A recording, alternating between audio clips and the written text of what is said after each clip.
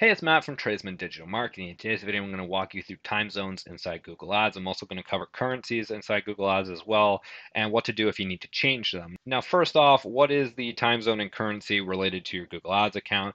And essentially, when I'm referring to currency is the actual dollars you will be paying to Google Ads. So if you want to set it as US dollars, Australian dollars, or Canadian dollars, whatever currency you want to use, you can, and then that will be billed through your monthly bill or once you hit $500 in incurred expenses. So that's currency, and you can only set this up right at the very beginning, so make sure you set it correctly. The same goes with time zone, and you can set the actual time zone wherever time zone you're in, and this will actually correlate with your ad schedule. So it's very important to note that if you're advertising outside your given time zone, to do that little mental math. So say you want to advertise, in a different time zone and it's 2 hours ahead, your ad schedule then has to change for that select location. So it's important to note this.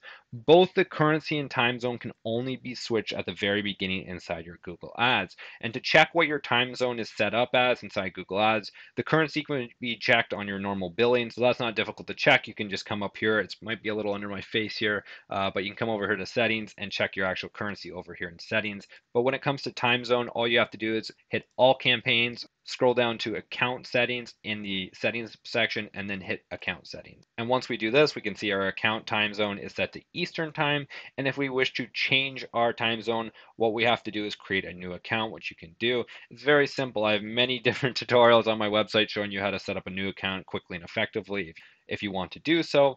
But that's essentially time zone and currencies inside Google Ads. If you have any comments, questions, or concerns about them, leave them down in the comments section down below. I'd be happy to answer them. On that, you guys have a wonderful day and take care.